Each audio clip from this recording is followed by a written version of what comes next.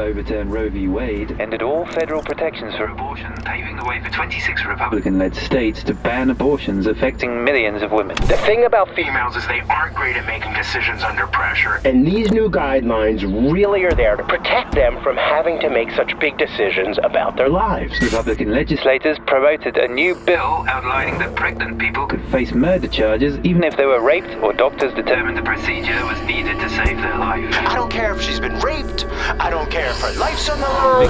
Murder is murder, period.